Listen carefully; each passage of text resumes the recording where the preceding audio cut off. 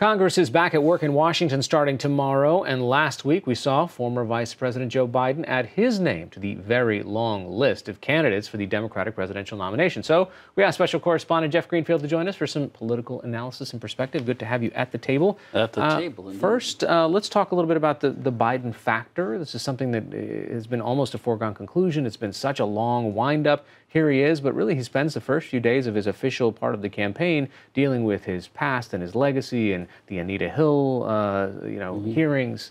For me, the thing that I think we ought to highlight is the money issue. We in the political world judge a candidate often by how his or her fundraising is going, right? So Joe Biden threw down $6.3 million in one day, and that was a sign, oh, maybe he's serious about this. And when you see a candidate like Senator Gillibrand struggle to reach 65,000, which is the benchmark to get into the debates, you have this notion that even though we think money shouldn't be that big a factor, it's a major issue in judging a presidential candidate. And is there a concern over the long term that if money is a proxy of the amount of support you have, that basically these smaller donors could become a bigger factor? Absolutely. I mean, one of the factors about Joe Biden is not having had a donor list. So if he is raising his money at the outset from big money people who are giving the maximum amount, that's it. He can't go back to them.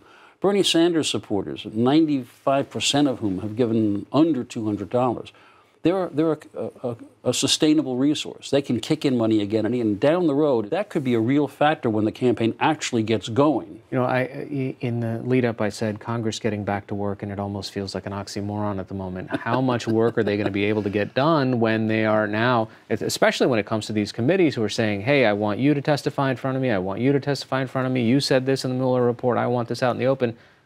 The Trump administration says, nah, no thanks. I mean, we've always had tension when a president of one party faces a Congress or partially controlled by the other party. But we've never had an administration that has said sort of flat out, no, nobody involved in the report is going to testify. What are you going to do about it? And so what I think is happening is that the very audacity, if you will, of saying flat out nobody is a way of saying to the Congress, you don't really have the power to do anything about this, and we'll just drag this out till the next election. Speaking of turmoil, internal or otherwise, the NRA had not a great week this week. Oliver North, who was the president, was basically forced out. How significant is this, for such an influential organization? Even though their membership is declining, even though they've faced issues about money, they've never had a president as uncritically supportive of the NRA as Donald Trump, who just went before them and told them that he's getting out of this international arms deal because they don't like it.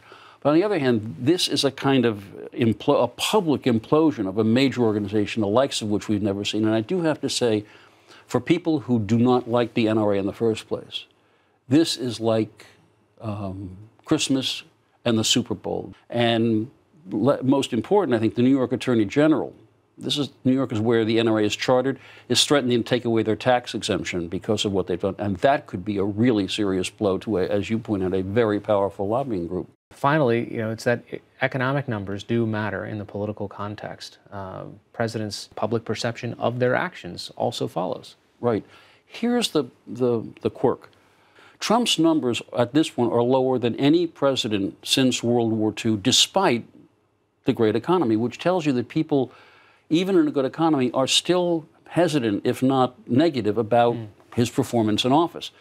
Should these numbers prove illusory, like the sugar rush from a tax cut, then you can actually say this president is in real trouble next year. Because, as James Carville told us back in 1992, the economy is stupid. It's still not a bad way to judge how a presidential campaign is going to go. All right. Jeff Greenfield, thanks so much.